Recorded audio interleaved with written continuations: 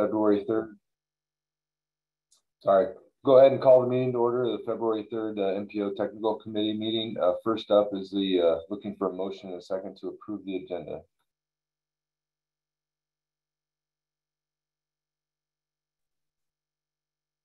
This is Rudy with the City of Waukee. I'll make that motion. Luis with Dart, I'll second. All right, we have a motion and a second to approve the agenda. Any further discussion? And following suit from past meetings, we'll see if there's anybody that's opposed and not have to all unmute ourselves to vote aye. So is there anybody opposed to approval of the agenda? All right, with nobody approved the agenda, with nobody disapproving, the agenda is approved. Next up is approval of the meeting minutes from the January 6th, 2022 meeting. This is Tracy. There was an amendment. Mike Ludwig was present, and I did not get that marked down correctly. All right, thanks, Tracy, for that. Is there a motion and a second to approve the meeting minutes? Yeah, Sturms, I'll move approval with that amendment. Second, Miller. All right, moved and seconded. Any further discussion on approval of the meeting minutes with the amendment? Anybody opposed? All right, the meeting minutes are approved. Next up is a report and vote on the election of calendar year 2022 officers. Who's going to take this one?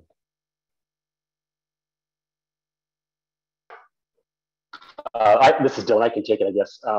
So the tech committee, Brett, you appointed Mike Ludwig and Dave Orling to serve as the nominating committee for this year, and that committee did meet and propose the slate of Steve Neighbor as chair and Luis Montoya as vice chair. And so we'll hold an election now. If whoever's elected, that will take over next month in March and run through the full year ending next February. So that's what's been proposed. We'll turn it back over to you. All right, thanks for that. Is there a motion to approve the recommendation of the nominating committee?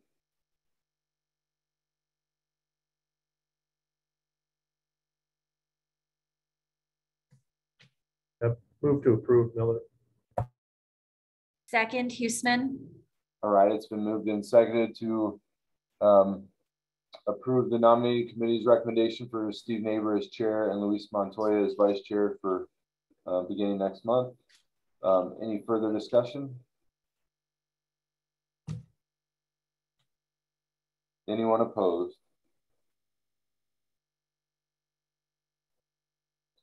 All right, that motion is approved. Thank you. Thanks to Steve and Luis for being willing to do that as well. Next up is sorry, Brett, I just wanted to clarify real quick too. On the slides, it says for calendar year 21, it's calendar year 22 down in the bullet point. So just so everyone's on the same page, we're talking about this year, not last year. For sure. All right, next up is a report and vote on the federal fiscal year 2022 to 2025 TIP amendment. Zach. Yes, we got a number of amendment requests from DART. Those are all listed in your agenda packet. I will go over those real quick. The first one is for a replacement of their radio system. And all of these amendments are just being shifted into federal fiscal year 2022.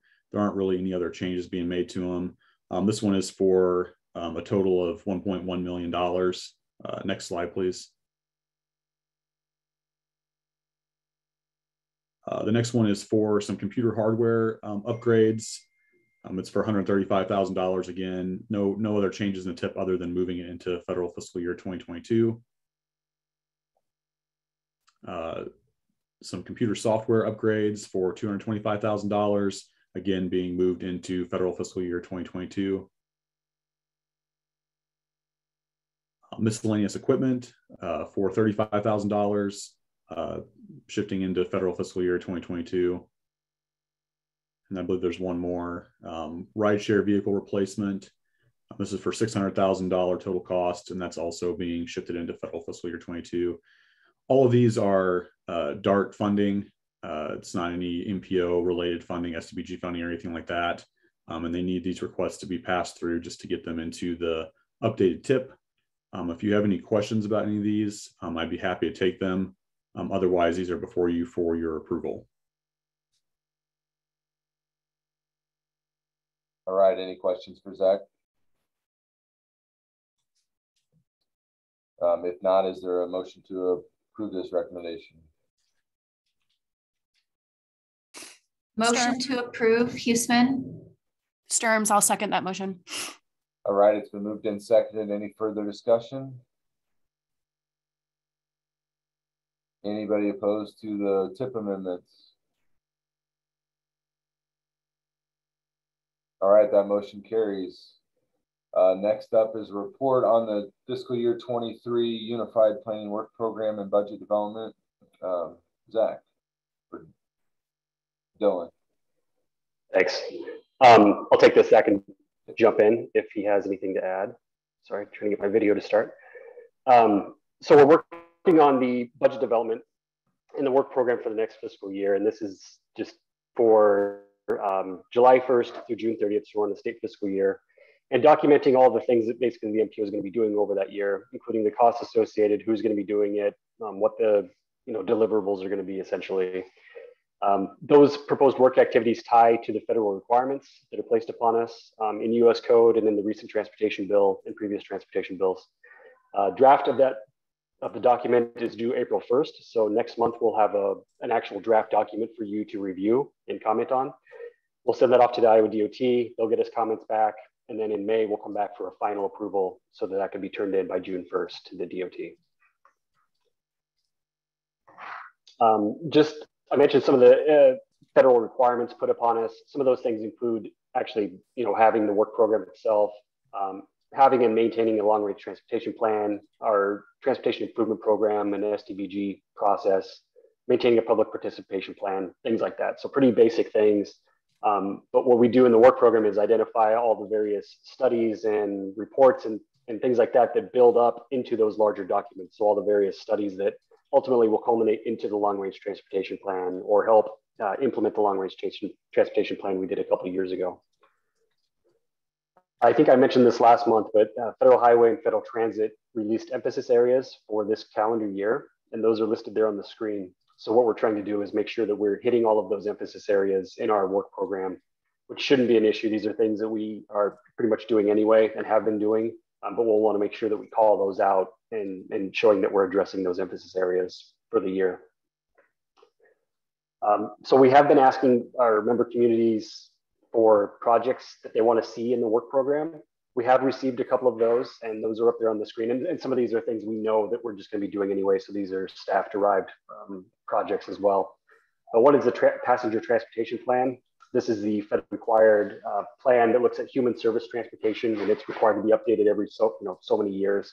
So we're due for a full plan update in calendar year 22. So we'll be working on that. There's also a sidewalk inventory and gap analysis, and this will be all tied into the updated bicycle pedestrian plan, which is called the interconnect plan. So that plan will be slated for completion also in the next fiscal year. We've had some discussion with Capital Crossroads on parking analysis and looking at parking regulations throughout the region. And this is something we've had in our work program previously, but now it seems to be getting a little more support behind it from others outside just MPO staff. So that's something we'll be taking a look at if everyone's amenable to that. With the recent transportation bill, the Infrastructure and Jobs Act, there are some new federal funding programs. And so we'll have to be working on how do we implement those. I think if you were on last month, the Iowa DOT presented and talked about some of those programs and how they're going through a process now to kind of work out how all that's going to work. So once we get additional information, we'll have to do that internally as well to figure out, just who's eligible and if there's application processes and all those kinds of things. So those are some items we'll be working on over the next fiscal year as well. We'll continue to work with our data bike. One thing that we're looking at doing is not just taking a snapshot of what's happening today, but also looking at how can we forecast that data, similar to what we do with the roadway pavement. So we've got some discussions going with Intrans at Iowa State on software that will allow us to do that. So that'll probably be something that comes to fruition this next fiscal year. And then as we discussed a couple months ago, we recently became a member of ICLEI, and that comes along with some tools and software and things like that that allow us to do greenhouse gas inventories for our member cities. And a number of cities are working on those types of inventories, doing a little bit more with climate change. And this also ties back to the emphasis area that I just talked about, which one of them was climate change. So that'll be something else that we're looking at doing this next fiscal year. So with that, we're still soliciting input on any project studies, research, that kind of thing. So please feel free to reach out to us, and we'll take what we get up until the time the drafts, the drafts due, and we'll put that in there. Though we can still amend the work program really anytime. It is easier if we can put all that stuff in there before the work program is completed. Though we can amend it throughout the year, but it's just a lot easier if we can do it at the beginning and get it all in there at the forefront. So with that, if there's any questions, I'm happy to take them. Otherwise, that's what we have for you today. All right, thanks, Dylan. Any questions on the work plan and budget development?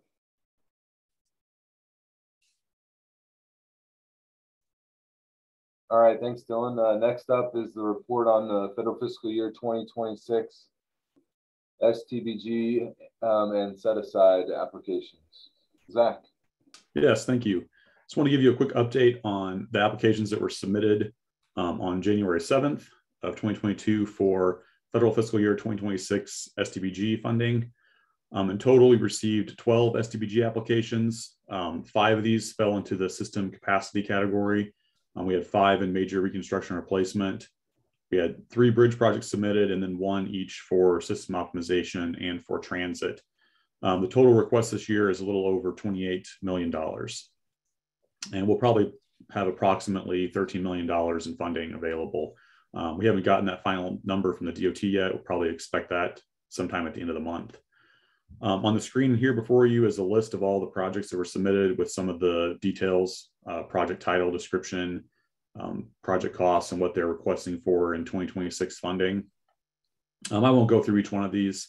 The list is included in your agenda packet. I would note that we have updated that list since the agenda went out. There are some additional Polk County projects that we've included in the list. The 2 bridge projects from Polk County and then the Northeast 23rd Avenue project as well have been added since the agenda went out. So the list on your screen there are all the applications that have been submitted for STBG funding.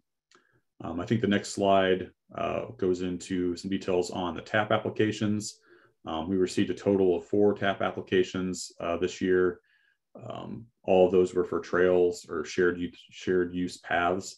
And their total request is $3.5 million. We'll probably have somewhere around $1.2 million available in TAP funds. Here's the list of the projects before you. You can see that we received the 4 applications, 1 from Des Moines, 1 from West Des Moines, 1 from Polk County, and 1 from Ankeny.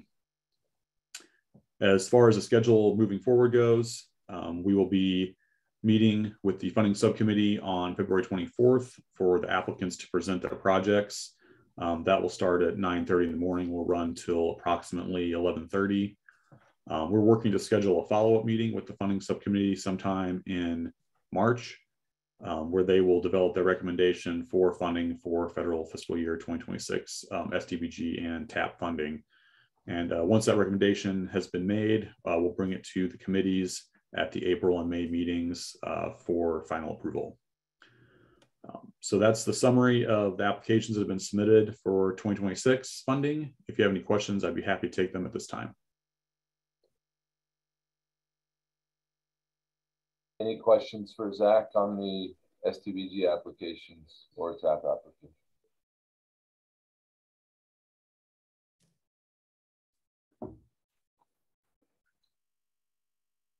All right, thanks, Zach. All right, thank you.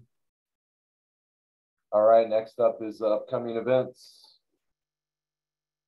Yep, and I'll fill in for Gunnar today. Just wanted to make everyone aware, if you're not already, that we do have a meeting of the Council of Watershed Management Authorities this coming Monday at 2 p.m. We will be hearing from all the watersheds within the Des Moines region, as well as the North Raccoon and Beaver Creek. And so instead of going around to each city during COVID and with Zoom and all that stuff, we're just kind of compiling it into one. If you don't have a link for this and you'd like to attend, please do reach out to me and I will get that to you.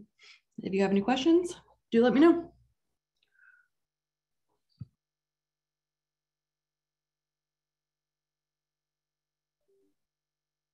All right, thanks, Allison. Next up is other non-action items of interest to the committee. Are there any? This is Todd. I just wanted to say thanks, Brett, for guiding the group for the past couple of years. Appreciate all the effort.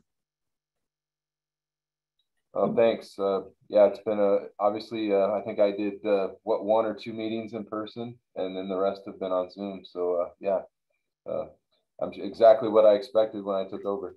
Sure. Right. Exactly. Yeah. So thank you, and welcome to the new officers, Stephen and Luis. All right. Thanks, Todd. Anything else? Brett, I've got one kind of related to what Todd just mentioned, but as we've started the new year, we do have some new tech members, I believe. And we have a lot of new policy members too. So we'll be holding some more, at least one orientation session, and probably just do this over Zoom.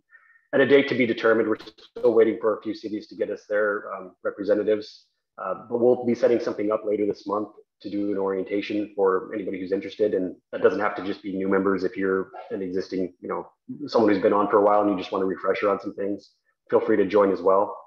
That said, if anybody wants more of a one-on-one type of orientation, we're happy to do that too. So be on the lookout for a date later this month. And if you want something different, more one-on-one, just let me know and we'll get something set up.